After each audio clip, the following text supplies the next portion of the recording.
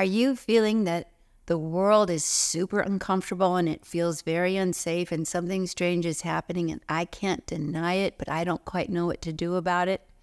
Well, we are in the midst of a huge transformational shift. It's been gathering steam and happening for some time, but it's really happening now. And we are uncomfortable because the way we've been experiencing life and have been taught to experience life, which is out of the third dimension, life happens to me and I have to just manage and protect myself from others in life. Now, that third dimension experience really has been turned up lately, and it looks pretty awful, but it isn't the only experience a human can have. In fact, we are here to grow to a higher experience and to recognize we're here in Earth School to learn to create. And what we're facing right now is our both personal and collective limitations. My name's Sonia Choquette. Thanks for coming to my channel. We've been talking about the great shift from the third dimension, unconscious, disempowered self to the fifth dimension, co-creator, conscious, empowered, divine, healing being that humanity is being encouraged to embrace. Today, we're going to talk about how I can actually move back into power at a time where that feels super challenging. Well, the first thing we need to recognize is that our physical bodies are perceptive and they pick up energy. And right now, the energy of the planet, collective energy, is very uncomfortable because the old is breaking apart. Old energies are contracting and colliding and trying to pull us in. So that's a force. But simultaneously, there's a force pushing us up. So there's this push inside to not respond the old way, not to succumb to appearances, and to find our power. And then there's a pull from our higher self that's trying to say, remember who you are. Trust your vibes, trust your feelings, trust your intuition. And these inner senses are starting to activate. That's a lot going on. It's sort of like trying to tap dance on a riverboat in the middle of a storm in the high seas. So we take it in bite sizes. The first thing you want to do is get back to your body and recognize, like, if I'm really feeling an overwhelm and can't sleep and wake up and feel anxious or troubled, first thing to do is put a hand on the heart, one on the belly, and breathe. Just breathe. Just breathe with eyes open. Look around and start noticing where you are right now and what is beautiful or good about where you are right now. If nothing else, that I'm breathing. That's a big start. You can count into the breath of 4, hold for 2, and exhale for the breath of 6. When your exhale is a little longer than your inhale with a pause in between, that regulates your body and starts putting your conscious mind, your brain, into congruency with your heart. It's called coherence, and your gut. So that takes that works, do that 10 times. That'll help get you out of that panic brain or that troubled sense. That powerless feeling, which really is, I'm aware of what's going on, but that's not all that is going on. The next thing you want to do is to focus, I'm aware in my own personal life is something not working. Because what we're experiencing right now is our own limitations. We are being mirrored back with our own beliefs. And it feels like it's light coming at us, but it's just a mirror amplifying what we need to learn, which is to break out of our limitations.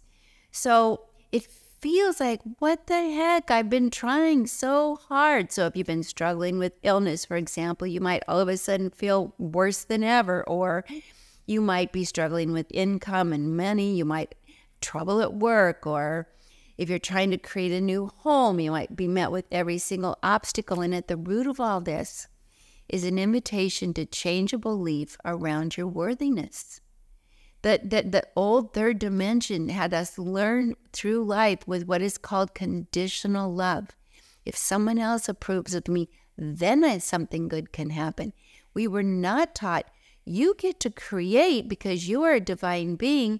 You're worthy of having everything you allow yourself to imagine. So that's the first thing coming back, that how I perceive myself and what I allow myself to experience. Do I allow myself to experience that I am a creator, that my only limit is my imagination? Am I allowed to experience that I can do things a different way? It doesn't have to be third dimension. That I can actually create. So that's what you're meeting, is your own limitation. So start thinking about and asking yourself, am I ever willing to be worthy?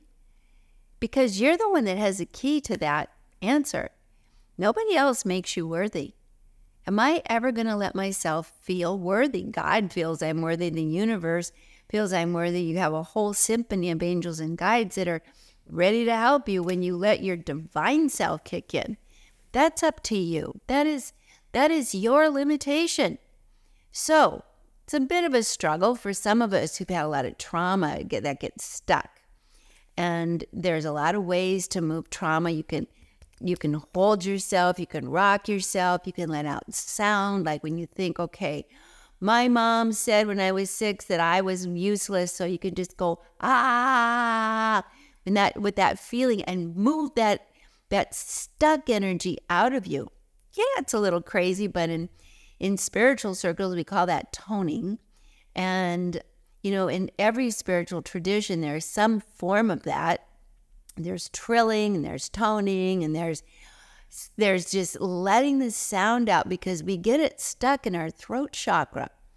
I had a client who said that no matter what he did, he's like, I just can't catch a break. He was really the Rodney Dangerfield type. Just can't catch a break. Just can't catch a break. And I said, that's a subconscious song. You should put that to music and sing it back to yourself, because you're just keep repeating that. And the life now really is mirroring that. He went through all kinds of bad luck. My car broke down. I lost my job. I invested in some crypto, which turned out to be kryptonite. I mean, it's just like I see. And I said, I see that you're really a creator, a lousy one, in that you're not using your imagination to create something wonderful, but you're really an excellent creator of I just can't catch a break. In fact, perfect. Well, with that, he laughed and said, okay, you know what? That's where you start embracing the fake it till you make it. And you know what? Just get through it, because it will start to produce. You are a powerful being. If your health is a problem, I am worthy. When I was a couple years ago, I ended up developing an issue with my feet and my legs called neuropathy. And I went to get it diagnosed, because it was like, what the heck is going on with my feet? It's pins and needles. And the guy that was checking, he goes, I hate to tell you, but you have this nerve damage and it can't be repaired. I said, I don't want to hear you. I said, stop talking. And he just looked at me like I was some poor say. He goes, I know it's hard. I said, stop talking. Stop talking. All I needed from you was where to direct my creativity and consciousness to heal. And then I devoted myself to healing. And today, it's gone. I don't need anybody to tell me that I am limited. I can heal, but I can't heal and entertain a secondary conversation that says you're screwed. I don't accept that. And that is what we're all living right now, is what we accept. What we believe, what we accept is what we get. Now, if you're going to read the room and you're going to read energy, you're also reading through your own filters. If your filter is, I'm a victim, if your filter is, they're against me, if your filter is, I'm alone, I'm unlovable, that's what you're going to pick and choose to manifest and live. It's not very creative. My teacher said there's never a failure of opportunity, only colossal failure of imagination. So I want you this week to think about, well, where is my imagination failing me? Where is my sense of worthiness and understanding that I am a spiritual being, not catching up with the truth that I am a spiritual being? And what old energies just gotta go? Now, the way to do that is to be curious. Just imagine. I wrote a book called Your 3 Best Superpowers. Imagination, intuition, meditation. Imagination is your superpower. And the truth is, we're not going to be able to create what we can't imagine, and our intuition isn't going to reveal to us what we don't allow. How many of you have had your intuition try to get in there, try to help you read the room or situation or relationship or opportunity, but your beliefs and your imagination was like, no, I can't know that. How can I be sure? How can I trust that? How can I know? That's what I hear all the time. So we are being met with what we choose. You know, my mom, when she was alive, used to say, she was very metaphorical, saw everything in images, and she said, you know, life is the cup you carry. It will fill the cup you carry. There are big cups, life will fill that. If there are medium cups, life will fill that. And then there are thimbles. Life will fill that. Well, I know that there's even amoeba dishes. Whatever you choose, whatever you imagine, is coming back to you. And people say, I can't imagine that. Well, that's what you're getting. You can't. Can't have it, can't do it, can't be it, can't experience it. I remember when I started, when I first started writing books, I just imagined being a teacher and sharing what I know and teaching people how to activate their inner sensory awareness, their intuition, their clairvoyance, their clairaudience, their higher self, their spirit. Never occurred to me that it would be a problem. It never crossed my mind that this would be a problem. I just didn't think about it. And nobody got in my ear that it would be. So when I wrote my first book, it miraculously, very miraculously got published through the help of my dear friend at the time, and Julia Cameron, who was my client, became friend, and then she helped me get it published. I didn't even get an agent. It never occurred to me that it would be a problem. People who succeed aren't fighting their own resistance. Doesn't occur. When I got my neuropathy diagnosed 2 years ago, I said, no, don't put that in my head. I don't want to hear that. It's interesting. I grew up with a mother who was deaf. She was deafened as a child, and she said, it's the best blessing I've ever had, so I don't have to hear the crazy nonsense of everybody's limitations. I'm so grateful. I just hear the voice of my spirit, and I'm connected to the divine. And you know, intuition, I was taught to listen to that inner voice by her, both teaching me and by example. She didn't listen to what people said. She listened to vibration and taught me to do the same.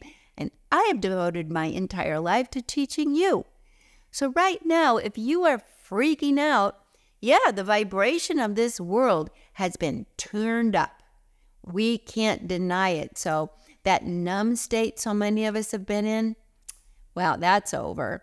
Good. That's good. And now let's start looking at, okay, I'm uncomfortable with the general vibration, but let's focus on my vibration.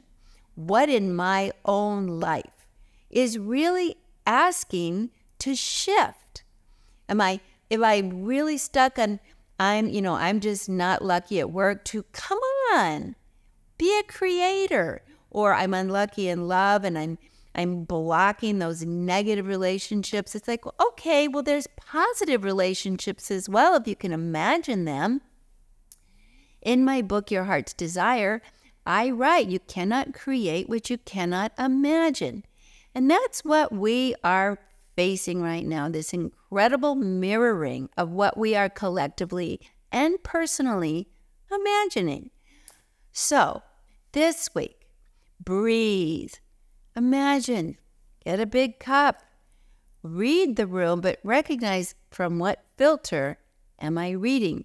From my filter of co-creator, fifth dimension, fully aware, or am I reading from third dimension, I'm a victim, looking for evidence that that's all I can have? So that's our message for this week. I'm so grateful that you showed up. If you enjoyed it, please come back. Consider giving me a thumbs up, subscribing, even sharing with your friends if you've been with me for a while. Thank you, thank you, thank you. Send you all my love. Get a big cup. Stretch your imagination and take off the filters so that you can read life accurately. All my love.